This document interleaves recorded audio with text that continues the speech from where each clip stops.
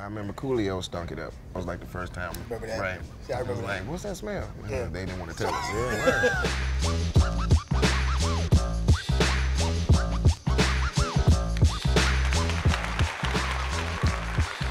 really, you know, Brian took Nickelodeon over, you know, and Brian Roberts is the new president, and like this was his baby, you know what I mean? And we are all his children, you know what I'm saying? So it was just like kind of his first idea that he had, you know, just like try to like gear up a real movement and, you know, embrace the nostalgia that's been going on. Like you can do so many like reruns and stuff, but when it's time for like new stuff, this is a great place to start. I feel like the fans really brought it back, man. I mean, you know, everywhere we go, they're still talking about it.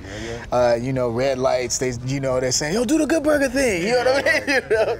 So, and parents have been introducing it to their kids online, and so it's just awesome that now their kids get to experience it. You know what I mean? Yeah. I mean, I'm just excited it's moving past the point of people trying to ask us to bring it back. You know what I mean? Because like, it's a kids network. You know what I mean? And it should be an opportunity for kids to like get on, and that's what's happening right now. So.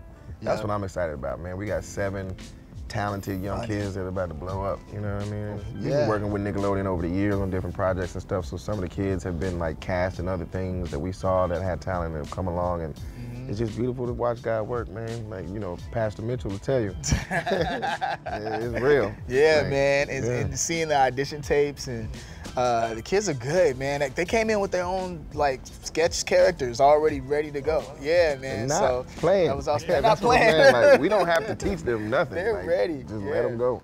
Who's that? That's the substitute librarian, Mrs. Hushbaum. I said quiet! You're still yapping! It's cool, man. It's a dope dynamic to like come in there and play and do those characters that everyone remembers, you know, like to do Ed and Coach Cretin, but then after that to do notes with the producers and, you know, and go do that at the same time. It's definitely been awesome. But it's been fun getting back into the suit and all that stuff like that, and then also giving some advice to the kids as well. So wearing those both hats. Yeah. You know, we've been through it, so to be able to give the kids that advice and tell them what to do, you know what I mean? It's been pretty awesome. We worked so hard back in those days, you know what I mean? Because Florida, I don't know if they had the unions like that. So we was just doing hours and hours and hours, and we didn't care because it was a dream come true, but it was also in a kid's playground. You know, Nickelodeon is where kids rule, you know what I'm saying? So we just had the best time ever.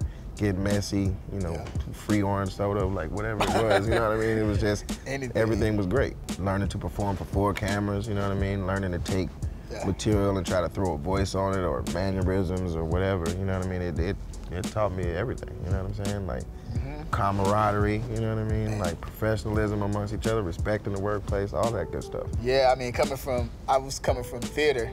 I know you had already did a film, but I was like coming from theater, and you know, you're supposed to project when you come from theater, and I remember I was on set, and it had like the boom mics like that, and so I'm like projecting, and like the guys are like, hey, you know what I mean? And so it's a learning curve that I had to learn with being on television, but I mean, man, it's been awesome. Now, as principal, Principal William Baines Pimpel, will be taken into our local medical hospital. Yeah, I always hold Mavis and Clavis highly because that was like our first kind of bonding moment where it was like, oh man, this guy's like super funny. The only thing worse than that old crazy looking pebble is my sad, miserable life. Coach Cretin is, you know, highly my favorite. Like distant second would probably be Pierre Escargot and stuff like that, but it's just cool, you know, just to have the opportunity to bring those things like back to life for real, you know what I mean?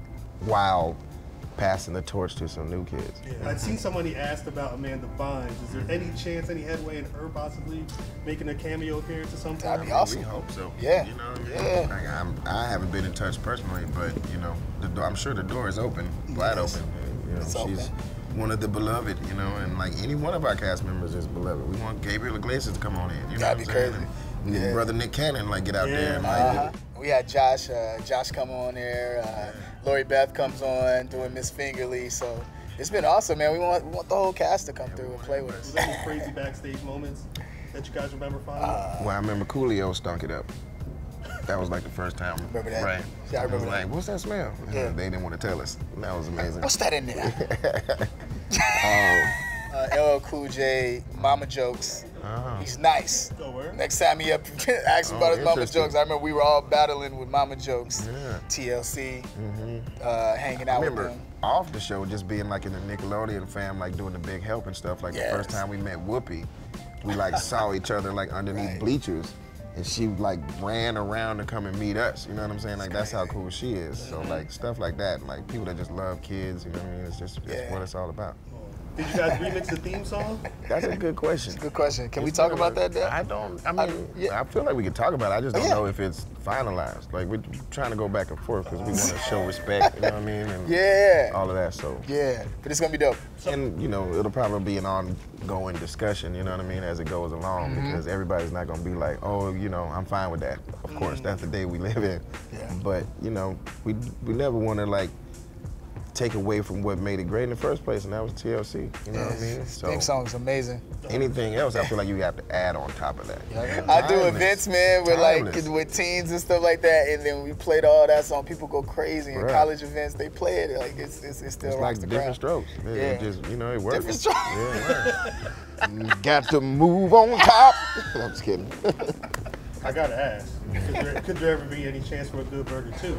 I mean, people keep asking. We already said it's not in our hands. You know what I'm saying? It's the people who got to make it happen. They got to give them the check, and then they got to tell them nothing. They don't want to be told what to do. So I get that, and then then we can do it. I mean, we probably get it done in 6 weeks.